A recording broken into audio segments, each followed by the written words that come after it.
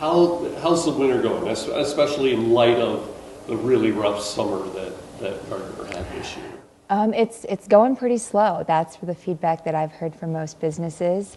I think the Mammoth Hotel closure is definitely a bit of a hindrance.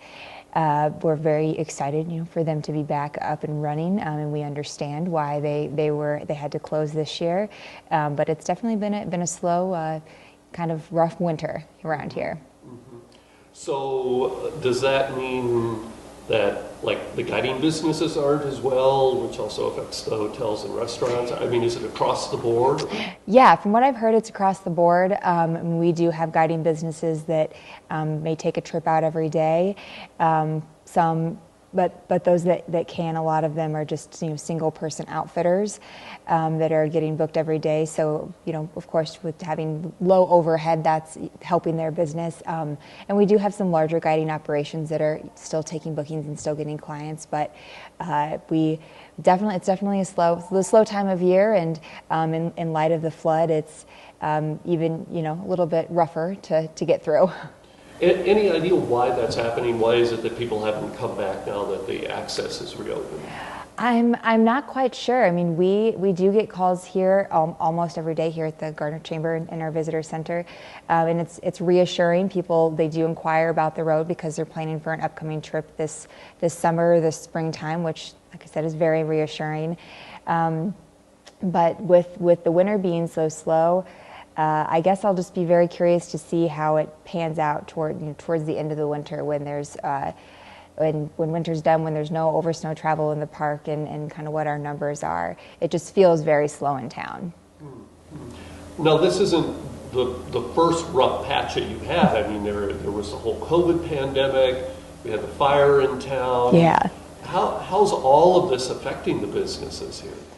Well, with the flood, it was really just the opposite of everything we experienced with COVID and the fire, and in 2021. And in 2021, I mean, the parks numbers show it too, but we were so at capacity here in our town that it just kind of felt like we were being overrun a little bit within businesses.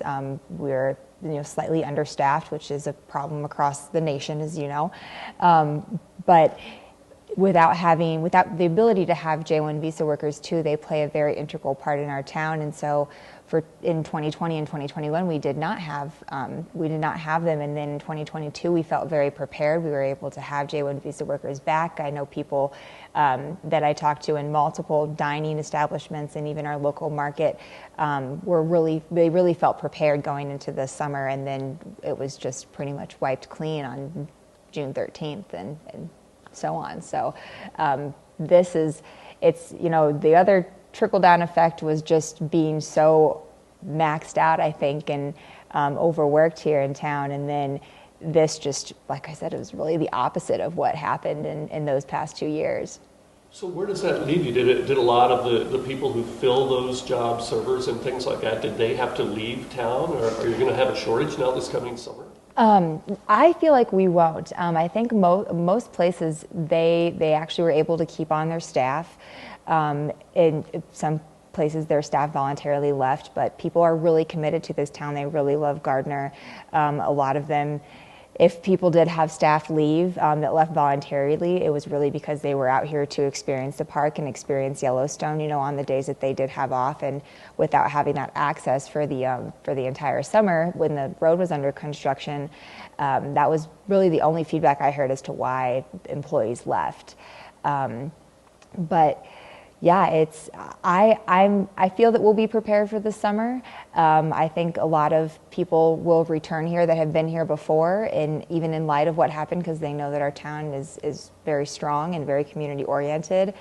Like I said, I'm not worried, but I guess we'll see when we get there. So what's your plan? What's the chamber plan, the town's plan for promotion going into the summer? For promotion going into the summer, well, it's kind of funny. We had really never marketed the summer before, just because we had the influx of visitors. We had the people here. So now we're going to experiment with a little bit of summer marketing and some warm season campaigns within Yellowstone Journal and some major publications in those markets. And then really just relying on partnerships with the state and with our Yellowstone Country Tourism region too, and partnering with them because we're really small. Our budget's very small here, especially for our CVB compared to other CVBs within the region. So going into summer, it'll really be relying on those partnerships as well. And what's your outlook? What are you expecting? I'm expecting a busy summer. I feel like 2023 bookings may be trickling in a little slower than they typically would be without the flood potentially.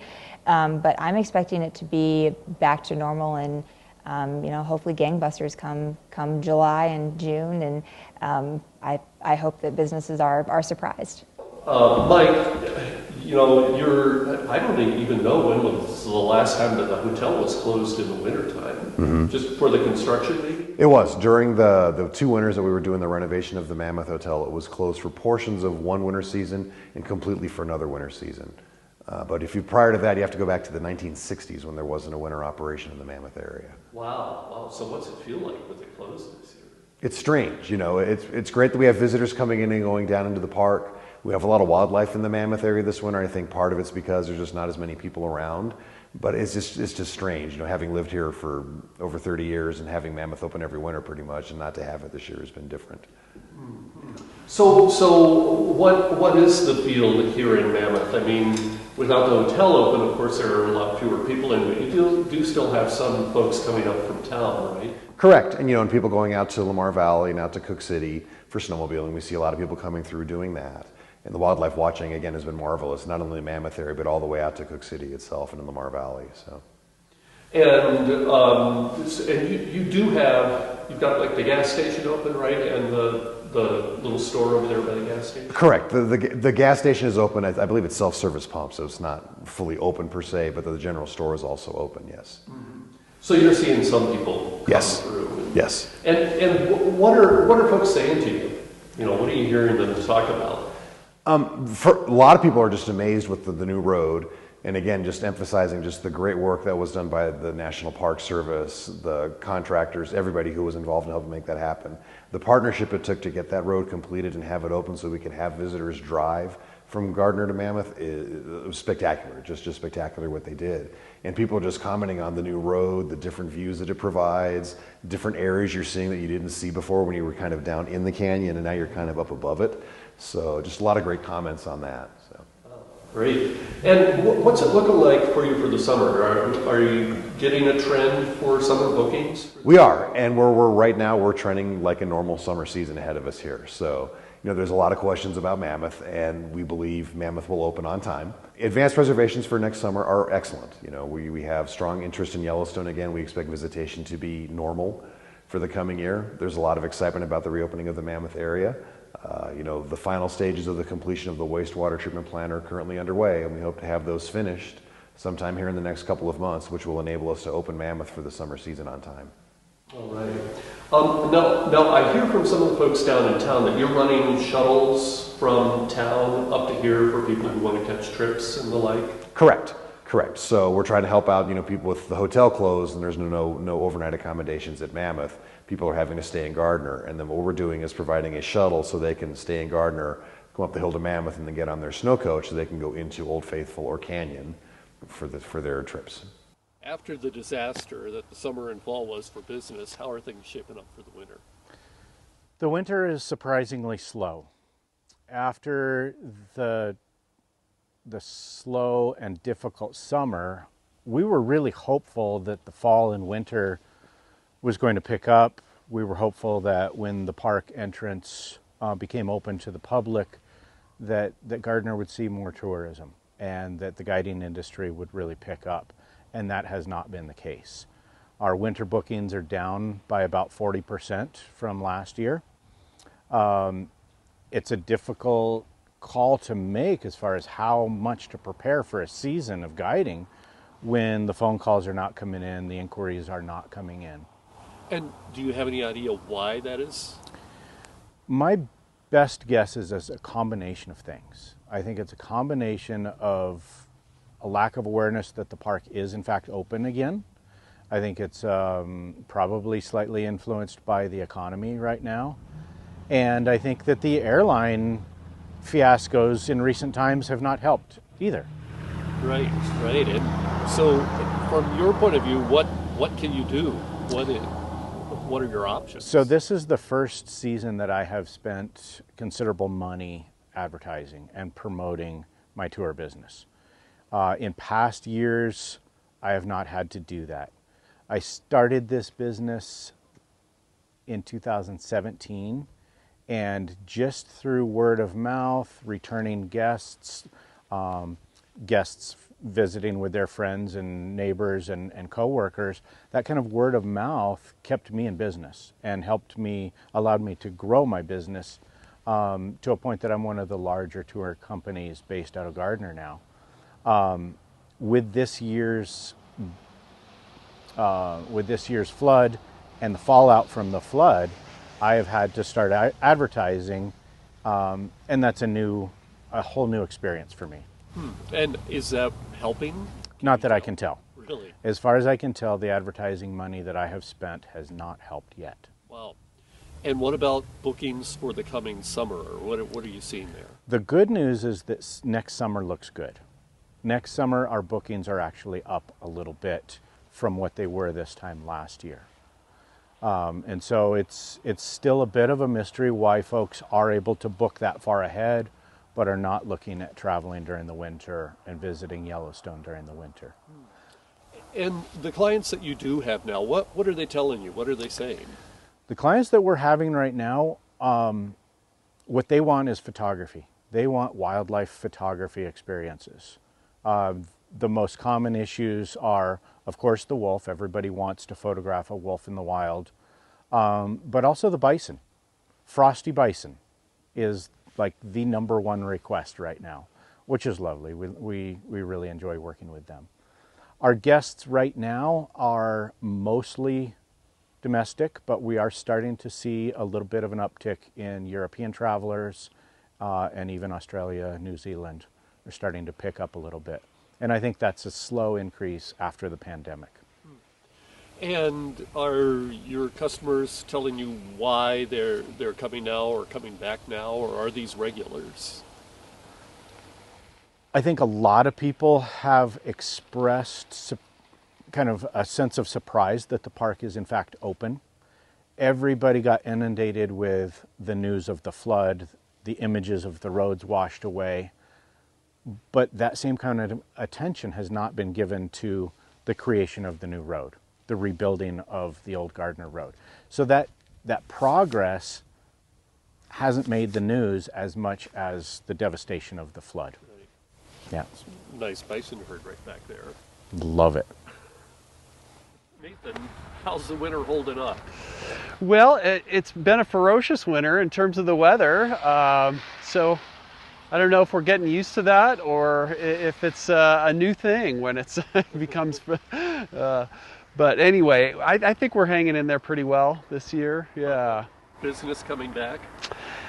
Business is a little light. I don't know if it's just kind of a hangover from the flooding and people thinking that maybe things aren't quite accessible yet. But 6 months today, I believe, we had the floods, and you know, since then, I think a lot of people thought it would be over a year or more till the park opens back up, and so maybe we're still, you know, dealing with some people that haven't decided it's time to come back to Yellowstone yet.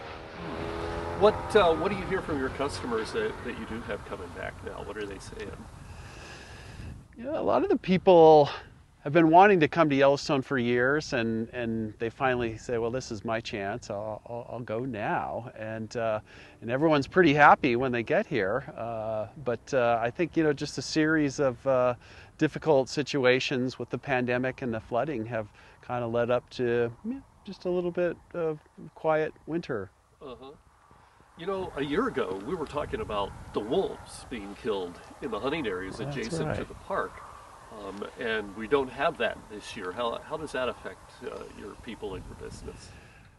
I think we're real relieved to know that there isn't quite as much hunting pressure and trapping next to the park boundary this year. The state was pretty responsive in our pleas last year to lower the quota substantially, which they did. And they still can take a few wolves, so we would like it to be even less than that. But we like where we are compared to last year. And your client experience is good this year? Yeah, real good. We've been seeing a lot of wildlife. It's been a tough winter. You know, a lot of snow has already fallen, and seeing herds of bison down here by Gardiner is a little different from some recent previous years. Wolf watching has been great. We've got some big packs that are being seen regularly out there, so that's going really well. Oh, well, that's good to hear. What's your outlook for the summer? Are you starting to get the bookings? I think we'll have a good summer. You know, we'll hold our breath that nothing catastrophic happens as it's been happening. But I think the power of Yellowstone to draw people hasn't dissipated. And I think we'll see a lot of visitors to the park this summer. Kara, how's the winter business treating you? It's a little different this year than in years past. The holidays were less busy than in previous years, but we're starting to see things pick up a little bit through the rest of January and February, and we have a few bookings in March, which is good. So yeah, I'm cautiously optimistic. And how's this winter compared to other winters? So far this winter has just had a lot fewer visitors who are hiring guides, at least for my guide service. I've been talking to some of my colleagues around Gardiner, and they're generally having fewer privately guided bookings. We do snowshoeing and cross-country ski trips as well, and those are actually significantly fewer compared to the last couple of years. And I'm not sure really what the reason is for that. We are having a stellar snow year. So our snow quality and cover is just better this year than it has been for a few years. And I kind of feel like people are missing out. I think that, you know, I'm seeing quite a few visitors in town, but I don't have empirical data, but it does seem like there's just fewer visitors overall. But I have noticed we've got a lot of the sort of small group tours, so the van tours seem to be actually slightly more abundant over the holidays than I've seen in the past. So. Huh, interesting. Yeah, Teresa at the Chamber said that it seemed a little quieter this year. So the people who are coming in, what are they telling you? Why are they coming? Do they have questions about whether it's open? Yeah, so I sent out kind of a year-end email to my clients. I do a calendar for them every year with pictures from Yellowstone, and it's always interesting to get feedback. This year, a lot of people were really confused about whether or not the road had reopened to the general public, which it has. We've been open since the end of October. And then certainly the flight cancellations around the holidays seem to have tripped up a lot of visitors. And I've gotten feedback from a few visitors that flights are extremely expensive this year. People who were looking at coming and then decided not to, or people who did go ahead and come, but they sort of had to shift their dates because flights were particularly expensive this year. And then other feedback that I've gotten from kind of talking to people around town is there was confusion about whether or not you could actually visit this area because the Mammoth Hotel was closed and their reservations got canceled, and they weren't aware that there was transportation to get to Gardiner and Mammoth and that there were alternative places to stay. And so it seems like that was kind of a missed opportunity for people to go ahead and come and stay in Gardiner and experience our local hospitality and help our businesses maybe eke by through the winter, because they don't have the reserve that they usually have from a busier summer season. Right. So trying to catch up this winter is even more important. Yeah, or just like sustain, just eke by so that folks can be here and operate next summer when hopefully our visitors come back in higher numbers as they tend to do. What are you seeing for your bookings for this coming summer? Are they about where they were last year at this time, or better, worse? They're picking up, certainly. It seems like we're a little slower going into next summer. So usually we have a lot of bookings in November, but again, I think because of the road uncertainty, November sales were way down, and those are usually people booking trips for the following summer. June's pretty busy, but I'm seeing a lot more sort of multi-day bookings, so fewer people, but they're coming for a little bit longer. Overall, I would say it's probably similar, but maybe a little slower than last year. And people are just now that we're into January, they're starting to make their bookings for next summer as opposed to doing it sort of late in the year. So running a little behind. Yeah. Do you have any thoughts about how to address that? I mean, how to get people aware that things are open and that there is alternative lodging? Yeah, that's an excellent question. And I'm only a biologist. I'm not a marketing expert, unfortunately. But I think that for me, one of the surprising takeaways from the end of 2022 was reaching out to my past clients to let them know that, hey, we're open. You're welcome to come visit us when it suits you. That actually has brought quite a bit of interest in tours for the rest of the winter and the summer.